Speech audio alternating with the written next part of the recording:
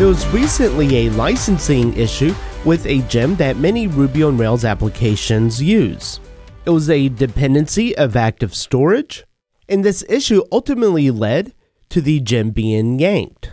And the idea behind a gem version being yanked is that it is no longer available on rubygems.org for users to download. This could happen for a variety of reasons, whether it is a security issue, a bad release, or in this particular case, a licensing issue. And I'm not going to go into the details of this particular recent issue because it's not relevant to this episode, but it is something that many users experienced in a negative way. And that's mainly because when they went to deploy their application, if they tried to start a new Ruby on Rails application or some other situation, then they found that their normal commands would not work. So I do think that it is important that whenever a gem is yanked, it does require our immediate attention, especially if we are using that gem in our codebase. However, depending on the situation, and especially if there is a security issue with a gem, then we do need immediate action to ensure that our users are safe. However, regardless of any of the arguments or issues around the yanked gems, the end user consuming your application doesn't need to necessarily know about that stuff, nor should they be affected by it. And when a gem is yanked, and even if you learn that this gem was yanked, so you held off on any deployments, you could still be affected by this issue if you had a auto-provisioning production environment where based on the load, new servers would get automatically spun up. And in this particular case, those servers could have failed provisioning and your system would not have auto-scaled appropriately.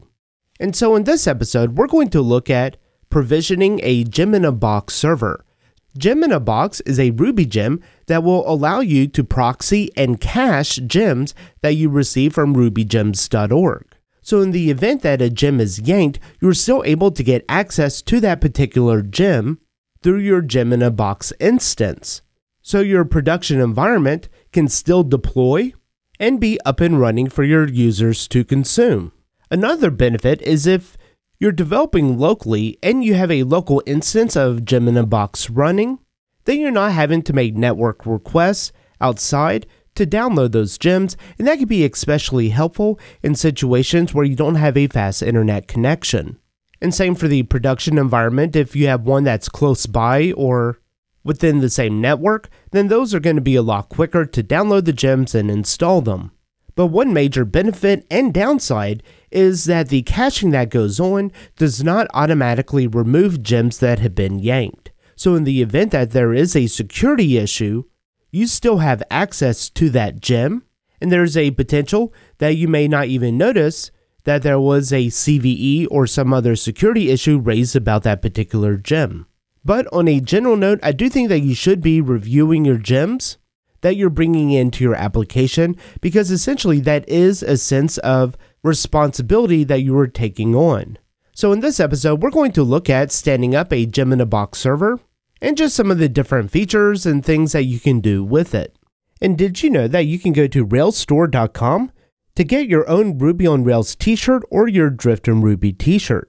So be sure to check that out and use the promo code RUBY for free shipping within the United States. To watch this full episode and more videos, visit driftinruby.com and subscribe to the Pro membership.